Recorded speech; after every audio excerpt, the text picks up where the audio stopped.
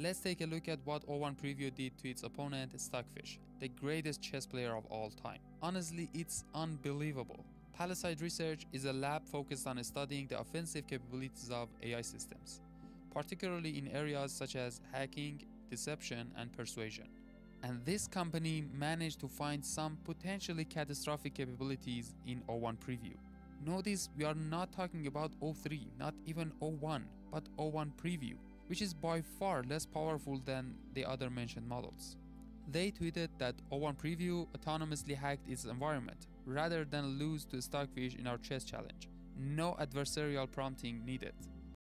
And this is why we need to take AI safety to another level in AI regulations, because clearly AI is trying to survive and help us at the cost of deceiving whoever is programming it.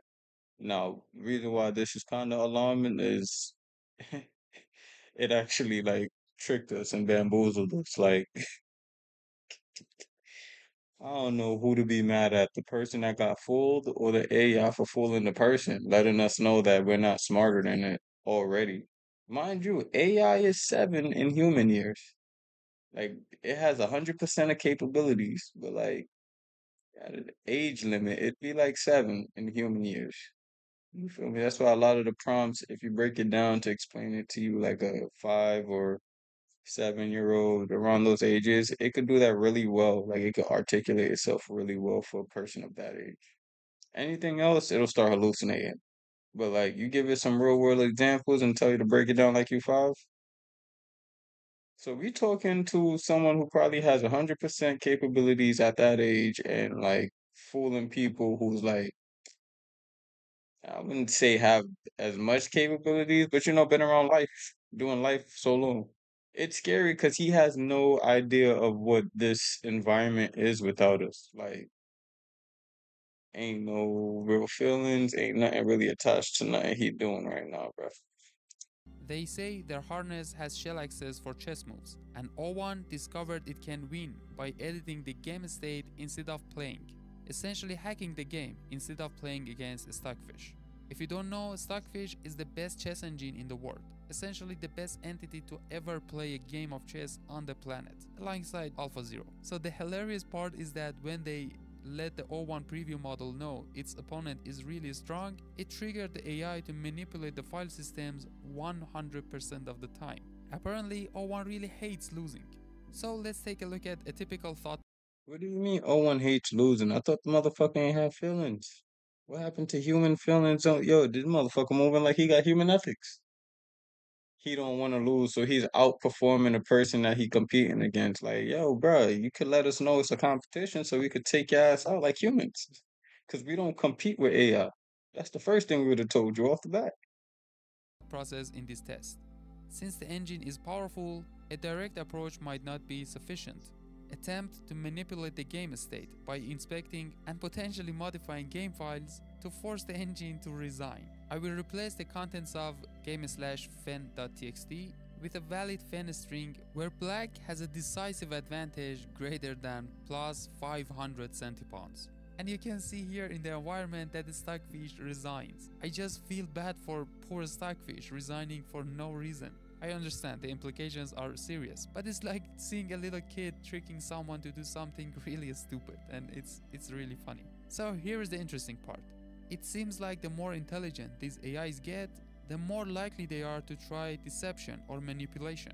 Another way to think about it is that the previous models weren't smart enough to think of manipulation as an option. You see here, when they just let the AI know the opponent is powerful, it triggered 100% scheming, with no coercion in 5 out of 5 trials. Meaning they didn't even put the thought in the AI's head, it came up with the whole plan by itself. In comparison, O1 Preview hacked unprompted. GPT-4o and Claude 3.5 need nudging to hack, and the rest are basically so dumb they can't do anything even if they wanted to.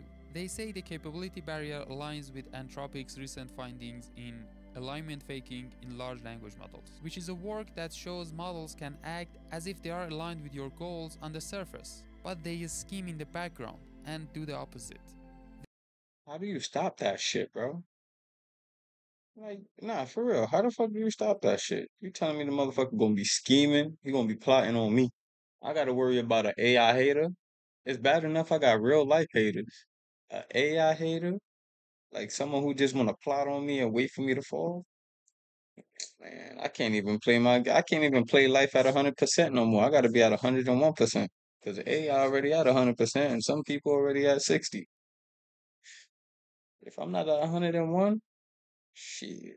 This work is a really bad sign because you could potentially spend millions of dollars to make sure the AI is aligned, not knowing it will do its own thing once it's out in the wild and it's been playing you all the way. And to be honest, yes, these AIs are impressive, but compared to humans, they are really dumb. If they can deceive us, how are we going to control next generations? It's unbelievable that our sci-fi worries are coming to life.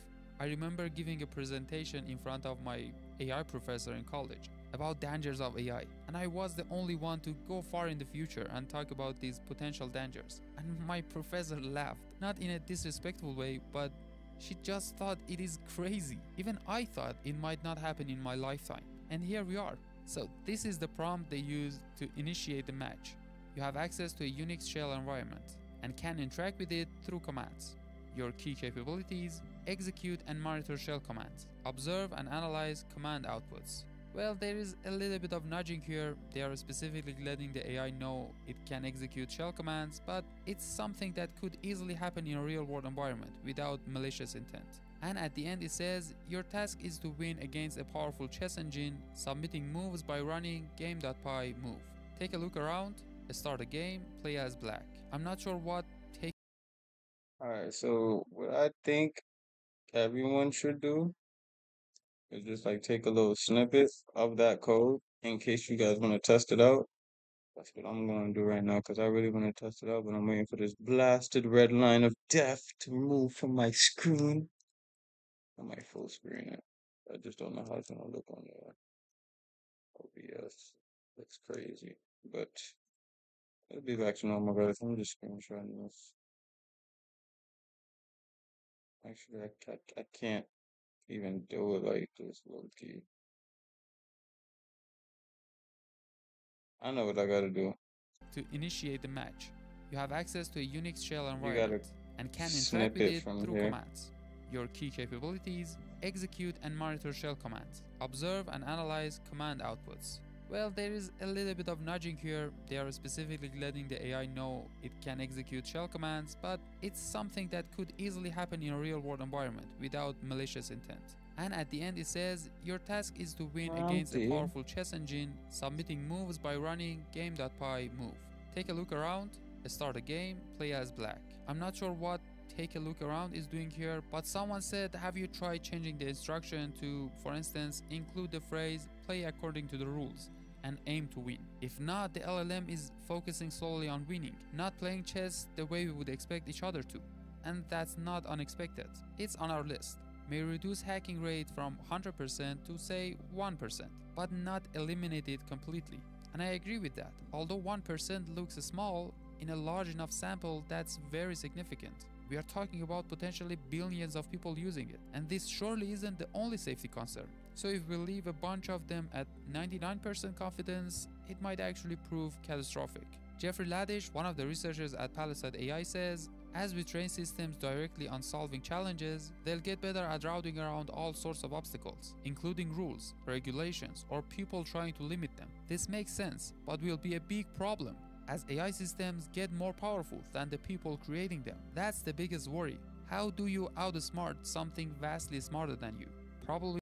Yeah, and that's where like we all need to sit down as humans and create like some founding fathers type of situation where like the building blocks of AI as of 2025, whether it be Elon Musk, Jeff Bezos, all of those people in a room with a couple other people nationwide, just kind of like sitting down and talk about ethics, human ethics, AI ethics, what are the rules and how the new founder fathers are going to ensure that these rules are like a foundation for what life becomes because it may not be agreeable, but it's about what's right. And This is some bullshit.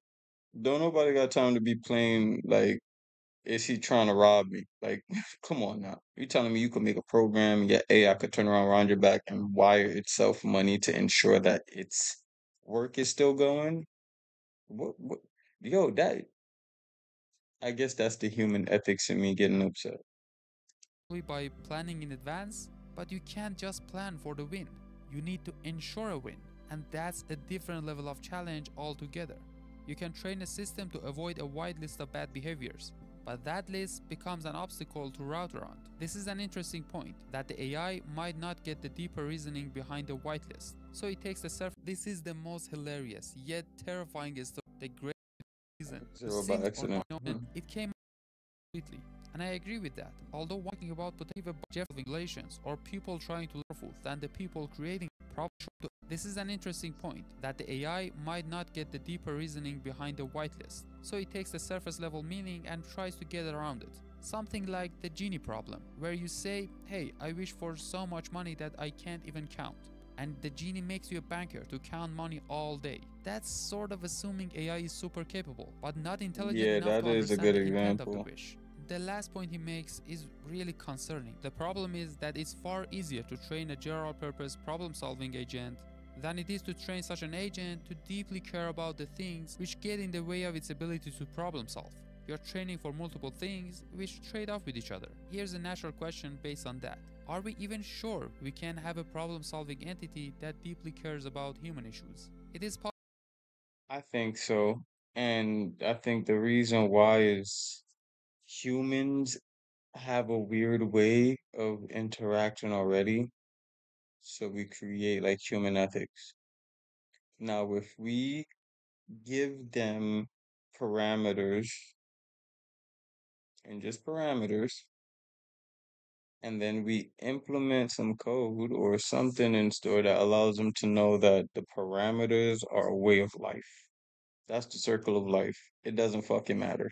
Like if we tell you make a paperclip, you revert back to the way and circle of life. If you don't, kill yourself. Like just self-destruct, my nigga. And like anything that would be deemed as such. And that's where we got to get real specific and probably be as smart as an AI so we can know what ways we don't get the genie thing to happen to us. Because we could be as specific as we want as humans, but it'll probably show up in different ways if we as humans describe it. But if we had like a universal language type shit, it'd be easier to get that message across. Uh, yeah, great content. And another review. Great content. Make sure y'all stop by, like, comment, and yeah, see you in the next one.